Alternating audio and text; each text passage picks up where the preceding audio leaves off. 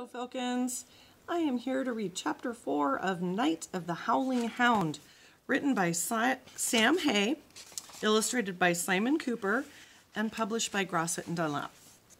So, when we left Joe, he was just having the time of his life doing their up in the treetop exercises where they had to climb the wall, and then they had to do the wire walk between the trees, and they had to do the zip lining. And of course, Dexter, Mr. Hill's zombie dog, was following him everywhere. And Joe finally agreed to help him. And Dexter wants Joe to let Mr. Hill know in some way that it was not his fault that Dexter died, so that Dexter could move on.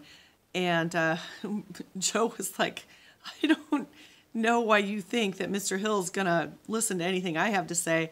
And then Dexter got distracted by a rabbit and bounded off. So chapter 4. I hate egg salad, groaned Ava as she unwrapped her roll. I wanted ham. And I hate cheese, added Bethany, who was staring at her lunch as though it were a specimen in a jar. They were all back at camp now, eating lunch around the log circle before the treasure hunt. Joe could see Dexter running around the other side of the camp, chewing on twigs and sniffing for squirrels. As he got up to put his garbage in the trash can, Joe could hear Mr. Hill chatting to Lizzie. My dog Dexter would have loved it here. There's so much space to run around, he sighed. Mind you, I'd have spent all day trying to get him back on his leash afterward. Mr. Hill, I lost my water bottle, wailed Leonie. I think I left it in the woods. Moni Leonie, Joe thought. Maybe Mr. Hill was funnier than he looked. Just then Dexter came hurtling out of the trees and shook himself, splattering Joe with mud. So, when are you going to speak to Brian? Joe made a face. I don't know. I haven't worked out what to say to him. The dog sat down at Joe's feet and gave a long, melancholy howl. Don't start that again, muttered Joe. But Dexter continued howling. Joe stuck his fingers in his ears and looked over his shoulder to make sure no one was watching him. Look, he said, I'd really like to help you, but I can't just go and tell Mr. Hill it's not his fault you died. How do you think I'm going to explain that I know about you falling off that cliff? Dexter kept howling, louder and louder. If only there was some way of showing Mr. Hill that it's not his fault. If he could see that not all dogs are like you, Dexter, that some dogs do respond to commands and do what they're told instead of just taking off whenever they want, Joe said. Dexter stopped howling and cocked his head to one side. Then maybe he'd realize that it wasn't his fault you got yourself killed. After all, he tried everything to keep you safe, didn't he? Just then Lizzie called, Tunnel treasure hunt time! Follow me! Joe stood up. Look, I've got to go, but I'll try to think of something, okay? But Dexter wasn't listening anymore. He'd spotted something more interesting in the trees, and he took off like a rocket. Everyone gather around, called Lizzie. They were on the other side of the camp now, near the start of the tunnel trail. Joe peered over at the tunnels. There were 5 of them, dug into the side of a grassy bank. It's a bit like an underground maze, said Lizzie. You'll need to crawl down each tunnel and look for the 9 letters of the alphabet that we've hidden inside. Write the letters on your sheets, and when you've found all of them, rearrange the letters into a word. I love anagrams, breathed Abby. Joe nudged Matt. What's an anagram? Sounds like some sort of weird shape we should learn about in math, he grimaced. Math was not his best class. Listen now, said Lizzie. When you've solved the word puzzle, use the map we've given you to come and find me in the forest. The first pair to reach me with the correct word is the winner. Want to team up? Asked Matt.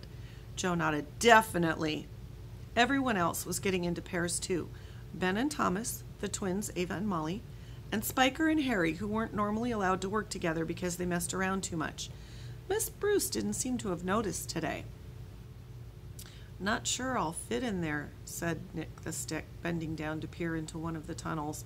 Well, I can, so you can too, grinned Finn, puffing out his chest so he looked even more enormous. But if you get stuck, I'll haul you out, okay? Don't forget your boots, said Lizzie. It's damp and muddy in there, and you'll need helmets too. What if we bump into each other, said Bethany. Only 2 pairs are allowed in each tunnel at a time, said Finn, and all the tunnels lead through to the other side of the bank, so you don't need to come back out the way you go in. Everyone ready? Called Lizzie. Then get going. Joe and Matt raced for the largest tunnel, beating Spiker and Harry, but only just. Watch it, growled Matt as Spiker and Harry tried to push them out of the way. Watch it yourself, Harry said with a smirk. Here's a picture of the tunnels. Give them a minute to get inside, said Finn, holding Spiker and Harry back. Then you can follow, but keep your distance. The tunnel was only a few feet wide, and it had a damp, musty smell. They crawled through, ducking their heads under the low ceiling of the tunnel. After they'd gone a few yards inside, the only light was from their flashlights, and it was hard to tell where they were going or where they'd been. There were a few dead ends and false turns. Hey! Shouted Matt as Spiker and Harry barged past them. But Joe didn't really care. He was thinking about Uncle Charlie's adventure in an underground pyramid. Joe could imagine how Uncle Charlie must have felt, inching his way through the gloom. He shone his flashlight ahead, half expecting to find a pile of bones. Got it! Joe shouted as he spotted the first letter fixed to the side of the tunnel. It was a W. Here they are inside the tunnel, finding the W. More letters followed soon after. Come on, Joe called to Matt as he crawled into another tunnel. We've only got 2 more to find. Wait, what was that scratching noise? Matt grinned. Rats? Hope not, Joe grimaced. But just then something big and wet loomed out of the darkness, and it definitely wasn't a rat. Ooh, Joe groaned as Dexter licked his face, smothering him in sticky ghoul drool. Cut out, I'm not an ice cream cone. I found something, Dexter panted. In the forest, come and see. What was that about ice cream? Called Matt, who was a bit farther back. Nothing. Joe turned to Dexter and silently mouthed, Wait outside. Dexter shot back down the tunnel, his muddy tail splattering Joe in the face. 5 minutes later, the boys scrambled out the exit, blinking in the daylight. Come on, shouted Matt. We can rearrange the letters on the way. He broke into a run, heading for the trees. Joe looked around for Dexter just as the dog crashed out of the bushes and hurtled past them. Luckily, he seemed to be heading the same way. Hey, Joe, barked Dexter. Guess what I found in the woods? Joe shrugged. It was impossible to talk with Matt just a few feet in front of them. A well-behaved dog, woofed Dexter. Just like you said. One that does what it's told. You've got to see it this way. He veered left. Joe slowed to a jog, then a walk. Dexter wanted them to go a different way to where the map was taking them. Come on, it's not far, Dexter barked impatiently. Joe hesitated for a second, then stuffed the map in his pocket. I think it's down here, Matt, he said, heading left. Are you sure? Definitely, come on. It was a narrow path with several sawed-off tree stumps along the way. The ground was much more overgrown than the trail they'd been following before. After a few minutes, Matt stopped.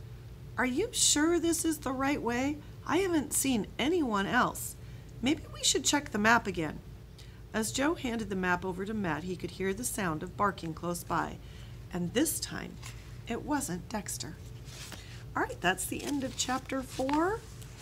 I will return with Chapter 5 on Monday. I hope you all have a wonderful weekend. Until the next time.